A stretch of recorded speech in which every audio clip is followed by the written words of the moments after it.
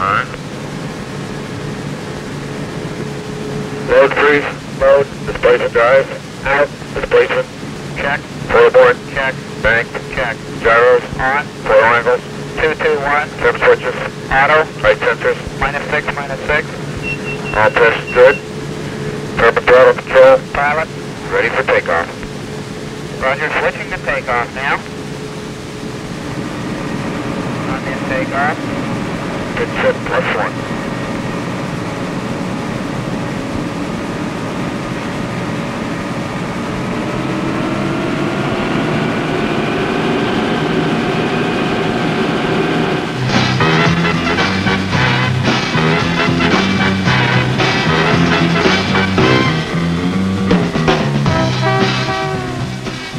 This is a hydrofoil.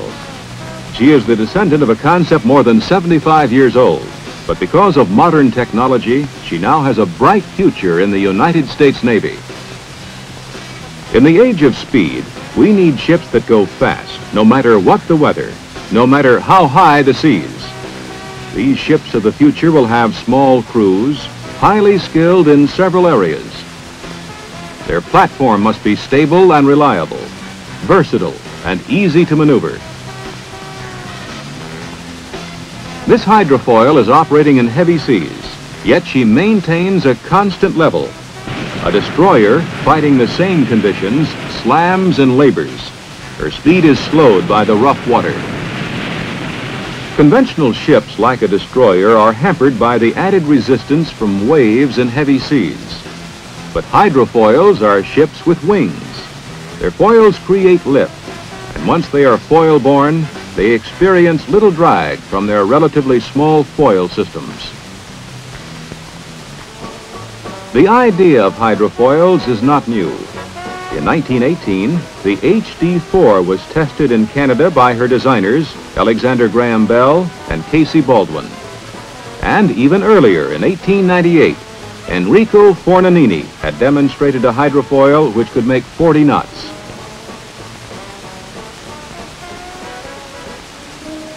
The Navy has been studying hydrofoils since the late 1940s. We've put foils on a variety of craft in our search for speed and stability. But this little ship was the turning point for the Navy's program. Sea Leg showed the advantages of a fully submerged, automatically controlled foil system, the type that appeared most capable of meeting the Navy's requirements. There are two types of foil systems: fully submerged and surface piercing. The fully submerged system puts the lifting surface completely below the water. Because lift on the foil is relatively unaffected by the water surface, the ship requires an automatic control system to maintain flying height. Surface piercing foils have lifting surfaces that penetrate the water. Lift varies in relation to speed and depth of foil submergence. This system is fundamentally stable because it is self-righting and is used extensively on commercial hydrofoils. However, the fully submerged system provides smoother operation and greater flexibility in heavy seas. Another major distinction in hydrofoils is the distribution of foil areas along the hull. The canard arrangement puts most of the load on large foils aft. In the conventional or airplane configuration, most of the load is borne on two foils forward of the center of gravity. A third foil is necessary in both cases for stability and control. Foils are built of high-strength materials to make them rugged but light. They are retracted for protection and to reduce draft when entering a harbor. Hydrofoils operate much the way a plane is flown.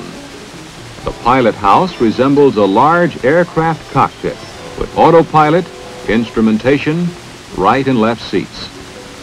The helmsman handles the controls like a pilot, and hydrofoil sailors speak the pilot's language: take off, land, fly. Inputs to the automatic control system are provided by height sensors, gyros, and accelerometers. Continuous readings are fed directly through a computer to the foil system. Hydraulic actuators then position the control surfaces to the desired angle.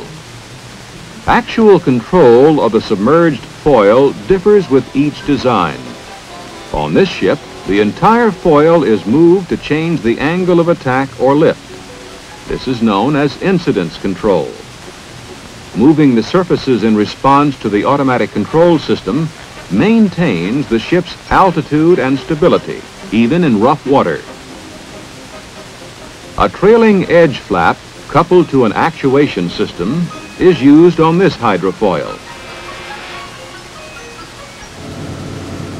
Navy hydrofoils have two types of propulsion systems, one for hull-borne operations, another for foil-borne operations.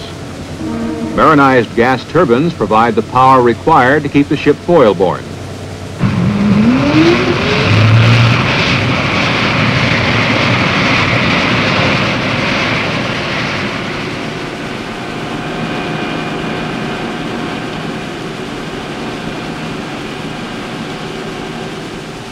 Two types of thrust producers also are used, water jets and propellers. The water jet consists of an inlet water duct, a pump, and jet nozzle. Seawater enters through ducting into the pump and jets out of nozzles onto the stern. Heavily loaded gears and long transmission systems are eliminated, and the number of moving parts is substantially reduced. However, water jets require more power than propellers and are efficient only up to about 40 knots. For higher speeds, specially designed propellers are used. Each thrust producer system has its advantages and disadvantages, and the choice requires careful analysis. Hydrofoils are expected to operate in the open ocean, where they may be subjected to severe storms. While foils may lift the ship above the waves, she is apt to be hull-borne much of the time. The strength of her hull and its sea-keeping qualities, therefore, are of paramount importance. Hulls currently are built of aluminum alloys, which come closest to satisfying requirements of weight, cost, weldability, and resistance to seawater corrosion. Good structural design is imperative when a hydrofoil impacts with waves bigger than her flying height. She also must survive crash landings, in addition to the routine landings she experiences every day. The Navy's 4 operating hydrofoils are capable of 40 knots when foil-borne. High Point was delivered to the Navy in 1963 by the Boeing Company. As the Navy's oldest hydrofoil, she has been modified several times. She is 115 feet long, with a beam of 33 feet, and weighs 120 tons. Foil-borne, High Point is driven by 2 gas turbine engines. The canard configuration puts 70% of the foil-borne load on the afterfoils.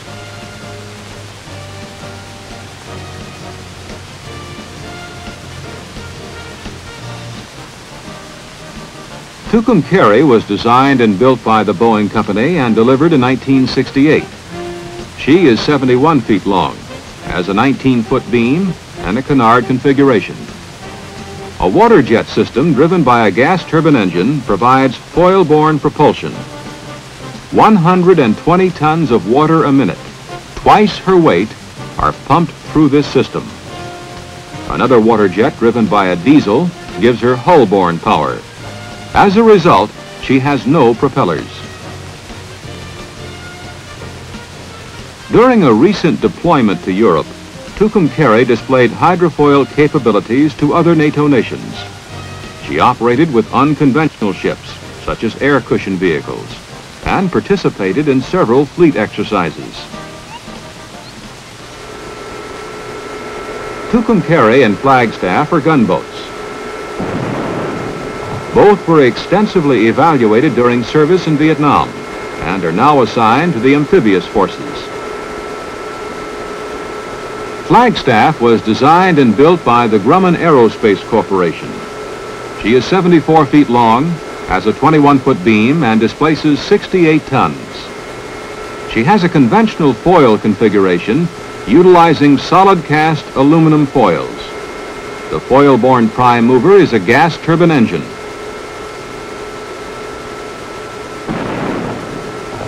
When hull-borne, she is powered by 2 water jets, each with a diesel engine.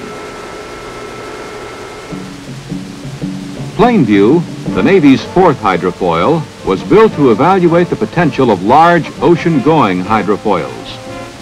Designed by Grumman, she was built by the Lockheed Shipbuilding Company. At 212 feet long, 40 feet wide, and 320 tons, she is currently the largest hydrofoil in the world. Plainview has the conventional or airplane foil configuration. Thrust comes from 2 4-bladed propellers made of titanium, the highest speed props now in the Navy.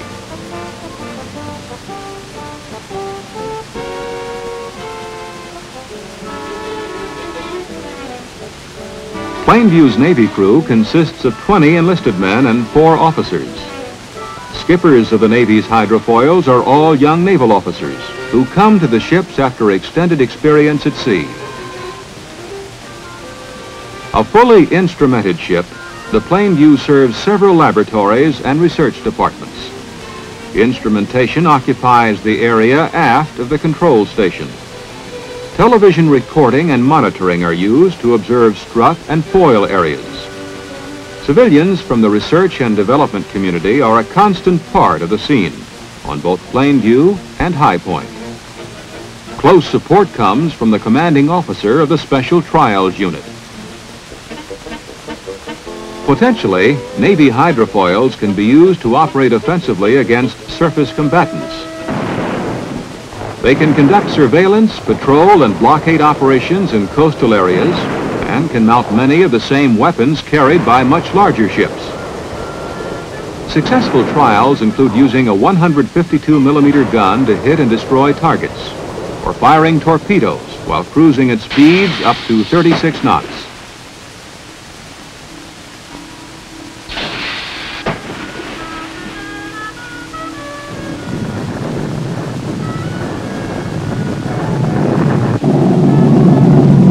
Because they fly above the water, they are less vulnerable to underwater explosions than any other craft. The ability to tow a submerged body could be used for underwater anti-submarine warfare systems or for mine-sweeping operations to clear a field of its explosive threat. Depth finders on the foils can sound harbors quickly to see if other ships can enter.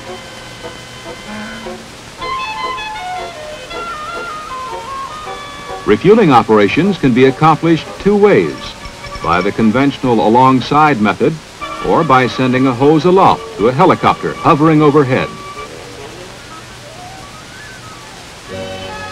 More missions will be forthcoming as the Navy builds larger, faster hydrofoils. For the future, the Navy is planning a number of patrol missile hydrofoils. These high-performance craft will have water jets and a canard configuration. They will carry missiles and forward-mounted guns.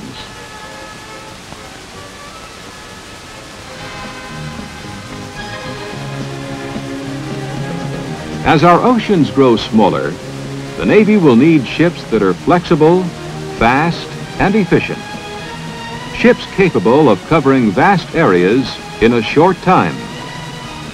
One answer to many of these demands may rest in the hydrofoil, an exciting concept which holds great promise for the future.